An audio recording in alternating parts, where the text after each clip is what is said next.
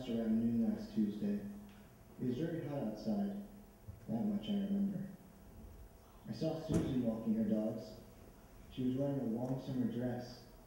I think the dress was yellow, but I can't remember. Some children down the block had busted a fire hydrant open to cool off.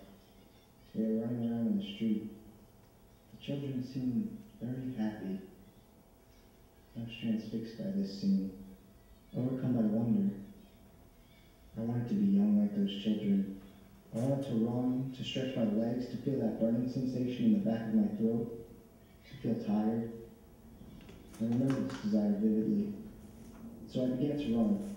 I ran from my house to Marcus's house a few blocks away. But I grew tired quickly. It was unpleasant. I stopped and walked home. On Wednesday, I didn't leave my house at all. I watched Susan walk her dogs from a window in my bedroom. I remembered that she was looking particularly beautiful. She was wearing a large straw sun hat with a pink bow. I was naked. I was masturbating. Not because of any sexual attraction to Susan, but just because I was bored. I looked for a while at my penis.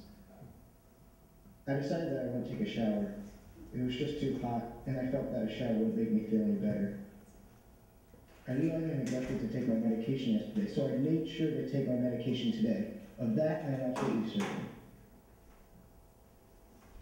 I tried to fall asleep at about 10 p.m. I couldn't. I tried, but I couldn't.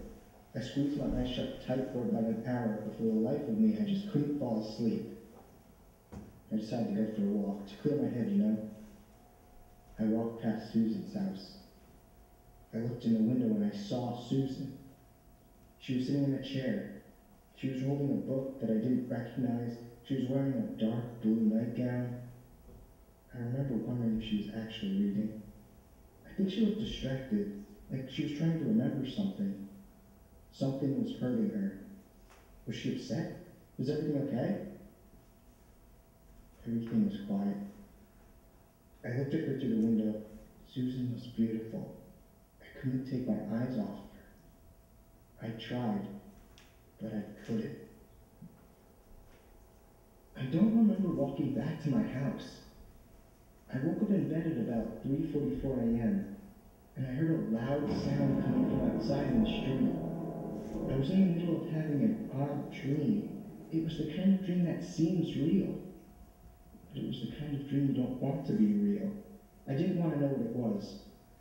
I remember wondering if Susan was hurt.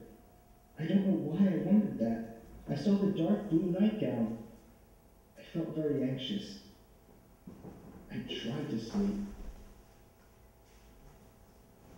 In the morning, I woke up early and made breakfast. I realized that I neglected to eat yesterday, so I made sure to eat today. Of that, I am absolutely certain. I thought a lot about Susan. I wanted to see her walk her dog, so I went outside and sat on the front steps for 2 hours. Susan never walked by. Why hasn't she walked by? I kept asking myself. I couldn't figure it out. I thought about it for 2 hours. I started feeling really crummy. My head was pounding and it was difficult to breathe. I cried for a while. People stared. Susan didn't walk by. Susan didn't walk by for weeks. The summer had left and Marcus moved away to Oregon, I think, someplace really far. The children didn't play in the streets anymore.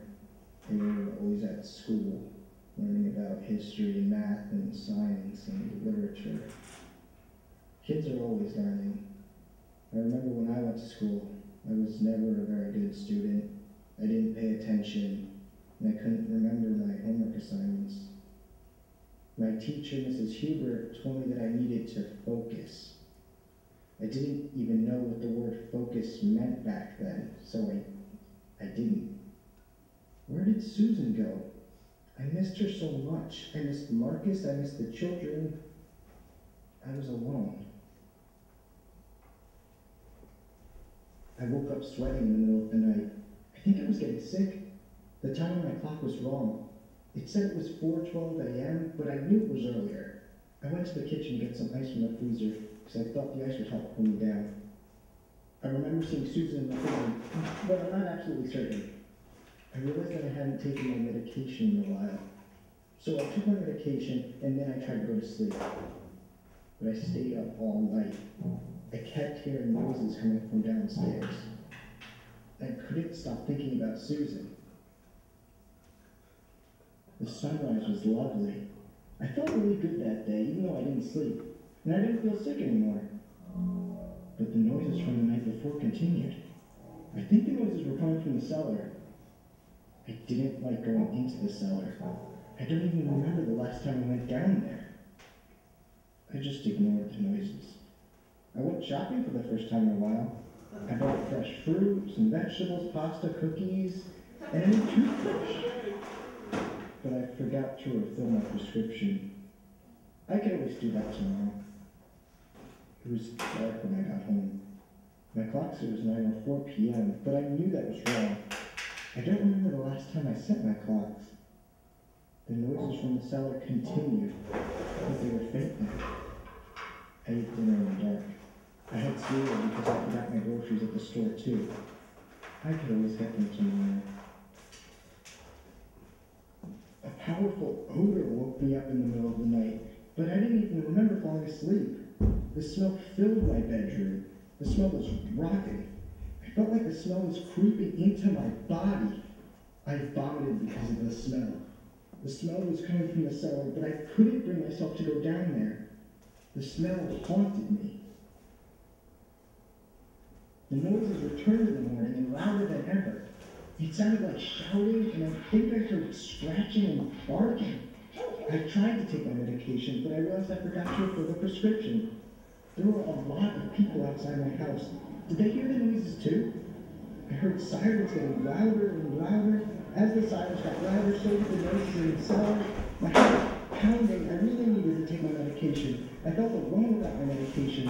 I began to shiver. I couldn't breathe. I felt dizzy. I felt a funny feeling in my stomach. My penis was tingling, but I don't know why. I heard people talking. My shiver got worse. I felt very anxious, but I don't know why. I felt very afraid. I don't know why. There was knocking at the door. I heard knocking at my door. I heard people shouting outside. I heard the sirens wail. I heard cries from the cellar. I heard